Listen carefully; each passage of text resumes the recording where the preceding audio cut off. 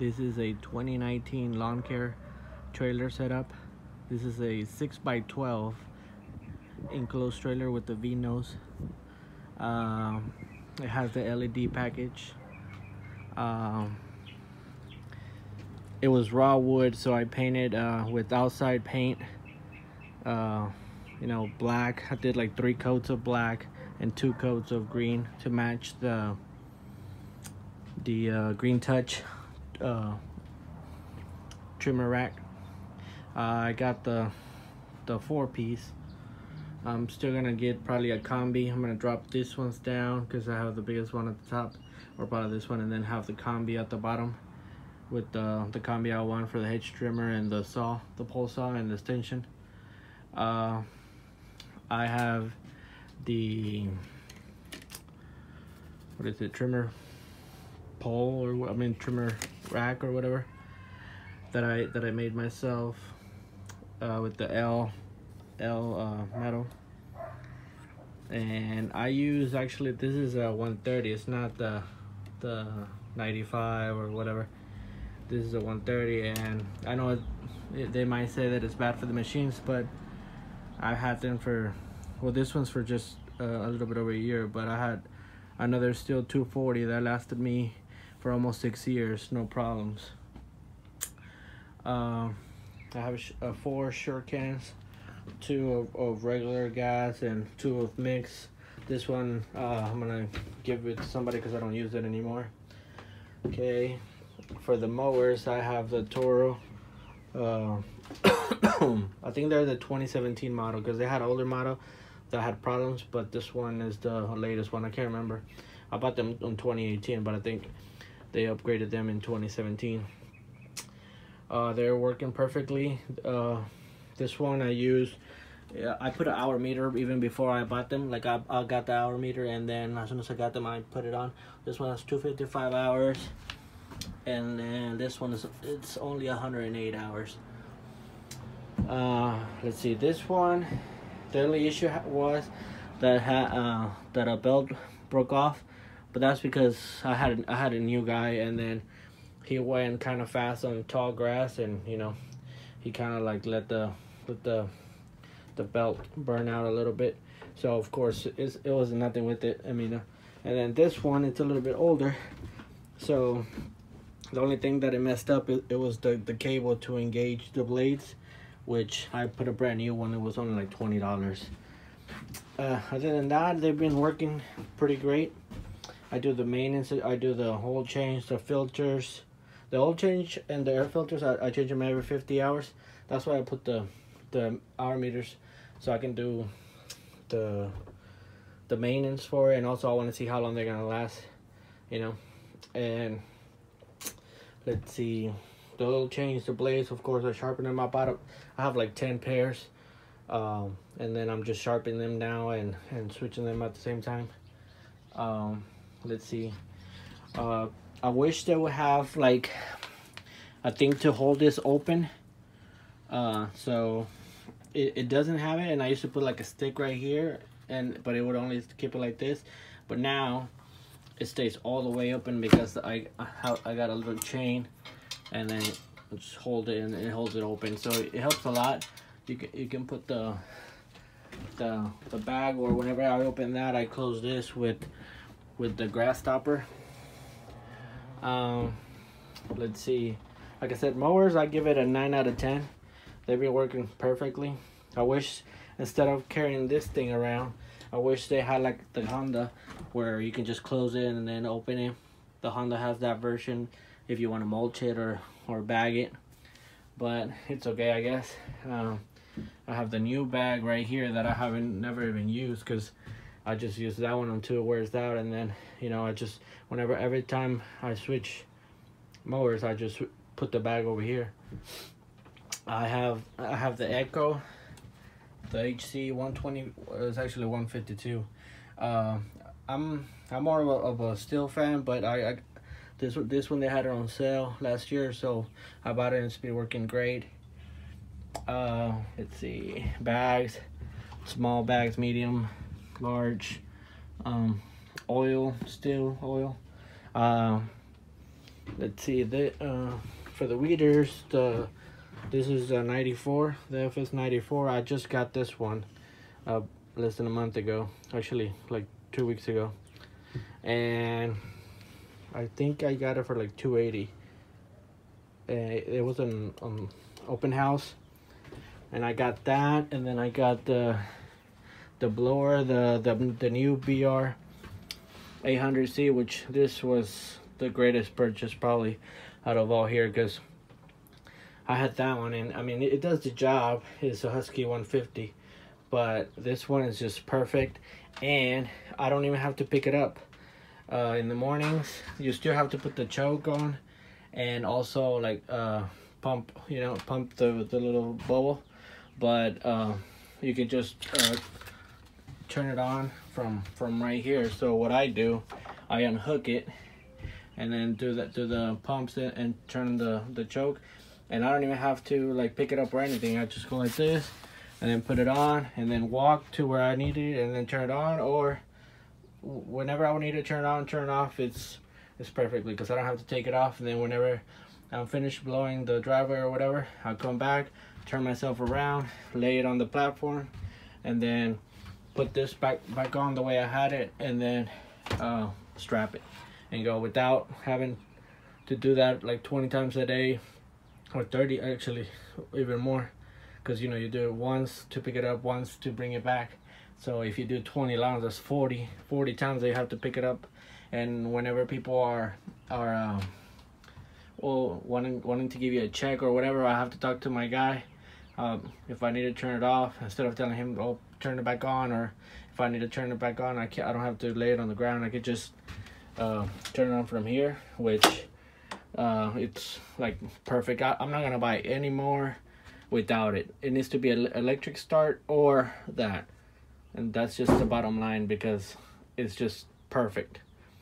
It was $650. It just came out a few months ago, like a couple of months ago, but on the open house they brought it down to $550, so I saved $100.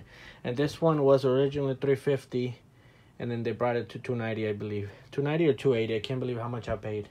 But then they also had a raffle, and then I also got a box with 48 of Kawasaki, the 2 gallon, this one's, but it's Kawasaki, the ones that makes 2 gallons.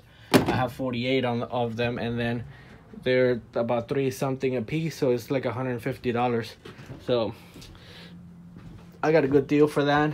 I got Miracle-Gro. Oh, sorry about that. I got Miracle-Gro in here, and then I have Weed Killer for that one, which that's this one right here. So whenever that gets halfway or less, then I'll put some more. Let's see what else. Regular tools. I have screwdrivers here, toolbox, just little things. I mean, nothing major here. I built this because I wanted to put some shoes here, because if they get wet or whatever, then I was just gonna put like 3 pairs right here and maybe something else over here.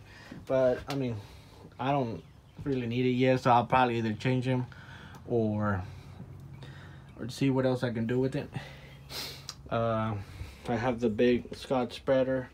I was gonna buy a $200 one, but I mean, I only spread it in March, and then like before the winter, so I don't really wanted to buy an expensive one. This one was like, it was like $50, but they had it on sale during the winter for like 30 or 25. I can't believe how much they had it, so it was a pretty good deal. Let's see, what else am I missing?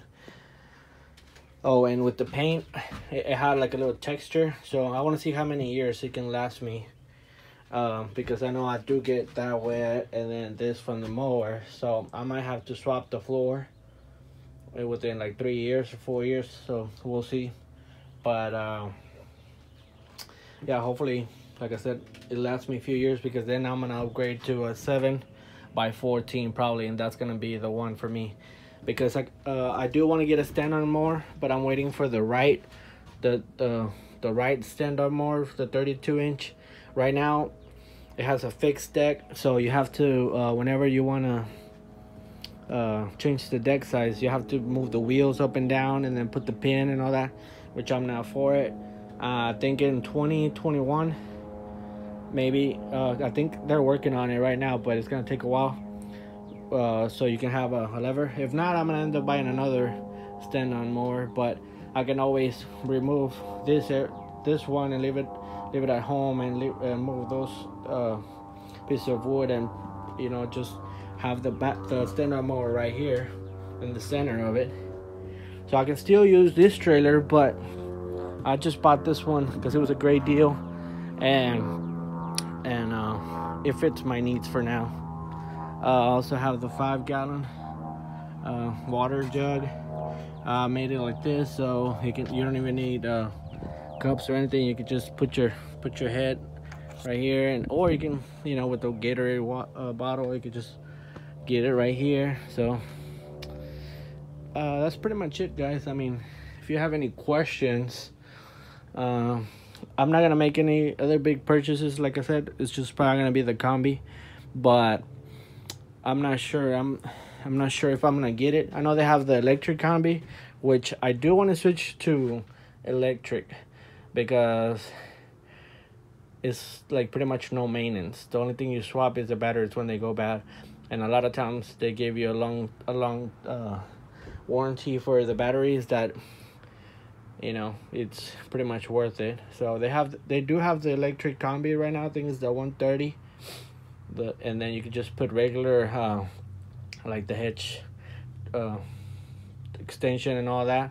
from the gas. You can swap it to that, but like I said, we'll see. I just want this one to last me for a few years until the electric game starts to get back up where it's light and long lasting, or even if you could just swap the batteries quick and not to worry about anything. That's gonna be my thing. I have the 240R, which I believe was 600. It's the top of the line. And then I got this one, the 11RX, which it was can't remember, about it last year. It already lasted me a whole year, and it still turned something like like nothing. And I use this one pretty much every day, all day long. And then this one, it was for the one-time mows or right now that people haven't mowed them in like 3 months, and then you have to charge them more. But if you do it with this one, it will take you a long time to do the edge and all that. So I do pull out this one when it's a heavier job, and then this one I had it for regular jobs. But still, this one's like 14 pounds. And then I just bought the 94, which has also a lot of power. And then I'm gonna be using this one for the weekly, which I have a lot of them, and they're pretty much you don't pretty much do anything. On the edge it's pretty much nothing, and then along the fence it's also almost nothing. And then since I have the 130, I know you guys are gonna say, oh, you shouldn't be using the 130 because it's too thick and you're gonna be overheating the whatchamacallit, the engine, blah blah blah. But like I said, I used to have an Echo trimmer that was like $400, and I had the Stihl, the 240, which also the 240, I was using it all day. And then the Echo was my primary first, but it kept on giving me problems and all that, and I ended up selling it and just using the 240, and it lasted me for about 6 years. In about 2 years since I bought the 240, it also kind of like didn't want to turn on, or like bogged down. But I removed the filter, which it has like a little thing on the filters. I already removed the filter from here. It has a little thing, and it's mainly so it won't spark and catch on fire like if you're in the woods and stuff. It's just a safety rule that they have. But as soon as I get them, I take that off right away. I took it off from here, the mesh, and from the new one too, and no problems. Just 2 pulls on choke, and then 1 pull regular. They turn on like nothing. And then after you've been mowing for a while, 1 pull, that's it. Same for the Husky. The Husky, that's me. It was my single mower. It never had no issues. Like I said, in the morning you put the choke on, then after that you're rock and rolling. So this one's also the motor, nothing. You just pull twice. That's it. No choke, no nothing. like I said, the belt for this one, and then the cable for this one. But you know, this one was $20 for that, and the belt was like 25. So, and you can do it yourself. There's a lot of videos for this, how to do it. I mean, you just unscrew it, and there's some more screws, and it's also pretty easy. It's pretty easy to maintain. So I do recommend the Toro, the 30-inch. They're $9.99. If you get the commercial one, I think it's like 17 or close to 2,000. So I said, oh, why am I gonna buy one of those when I could buy two of these? In case one of them goes down, then I can use the other one. So I used this one for a few months until the cable broke off, and then it was gonna take a few days, like a couple of days in Amazon, and I didn't have a couple of days, so I went and bought this one. That's why this one has only 100 hours, and this one 255. So at 150, the thing broke off. But like I said, I mean, probably my guy was pulling it too much or whatever. Now during the winter, it's just me by myself, so I'll take care of better. I take care of them better. So like I said, and it was a $20 and a $30 issue. So 9 out of 10. Like I said, I would give it a 10 if it had a bigger tank of gas, and also the flip to mulch and for the bag, instead of carrying that thing. Because if you lose this thing, or if it breaks up, you're gonna have to buy a new one, you know. And maybe it's not too much, but I just don't like to be okay, okay, I gotta take it out and then put it in and put the bag back and all this. For so that's how I do bag the bag and not the front, because the back, they have dogs and they don't want them to be bringing grass inside. So it's just a back and forth thing that I wish it just had like a switch right here, and like the Honda. So the Shurikens, like I said, they're perfect except for one thing. Here it gets really hot, like 105 during the summer, and then they expand, and this is sealed pretty good. And then on the other side, right here, is also like you don't need air, so it's like a big old bubble right here. And during the winter, they kind of like shrink in. So if you have like 1 gallon or less than a gallon, like the whole thing is like all deformed, and then you can't even go put gas because like it's not gonna fit, not even halfway. So what I ended up doing is that you cut a little thing. See, you can see it right here with the little blade. I made it like a little cut. You see, just a tiny one. I made a bigger one for the one, because this is 2, that's 1, and that's 2. So I used the fuel from this one faster, so this one goes pretty quick. And I made a little tiny one because this is gonna last longer. I don't want the fuel's not gonna go bad, because in a couple of days I finished it says 5 gallons, but I only put like halfway, so it's easier to maneuver. So in like a couple of days, it's already gone, and then I use this. So it really is never gonna go bad, because you don't give it a long time. If it was the whole winter or a month without being used and it had the opening, then yeah, but not for a couple of days. So, but yeah, that's pretty much it. I'll probably, whenever that one goes bad, whatever new blower that they have with the Easy Start, that's what I'm gonna switch from Stihl. Like I said, I'm a Stihl and Echo fan, but Echo has let me down with the, like I said, with the old trimmer that I had. And then also I have a few of my friends that also, like, they were surprised that my Stihl lasts me 6 years doing 20 laps a day, because there's every 2 seasons they have to swap, and they're big fans of Echo. One of my friends has the new Echo, which is the, I can't remember what it is, the P, well, what, I don't know. It's the same equivalent as this, but it is more powerful. I've seen some videos, and I use his, and yeah, it is more powerful, but the padding is like foam, and it was kind of hard for me. This look how thick that is. I don't use this because I don't do leaf cleanup, so I don't need it. You know, it's just a 5-minute quick, you know, driveway, and then a couple of minutes, and then, you know, so I strapped it on the back. But the other one it doesn't have anything over here other than the strap that goes straight down. And then it just has like a foam padding right here. And I only used it for a few minutes, and it was kind of uncomfortable.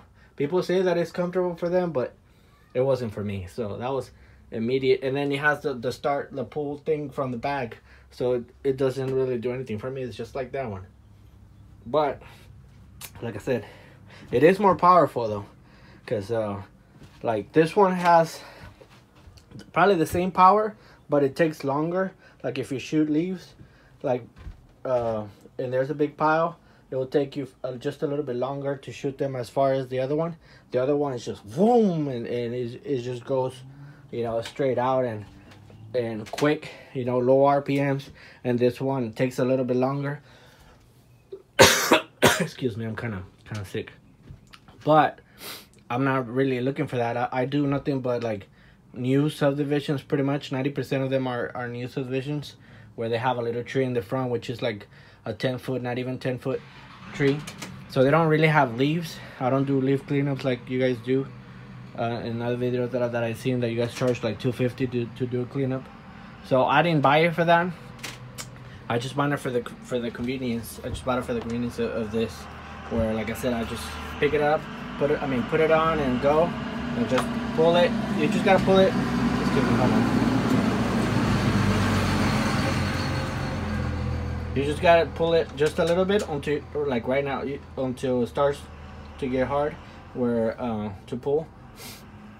So, and then after that, you just pull it all the way out, and that's it. That's it. I haven't had no issues. I already used it.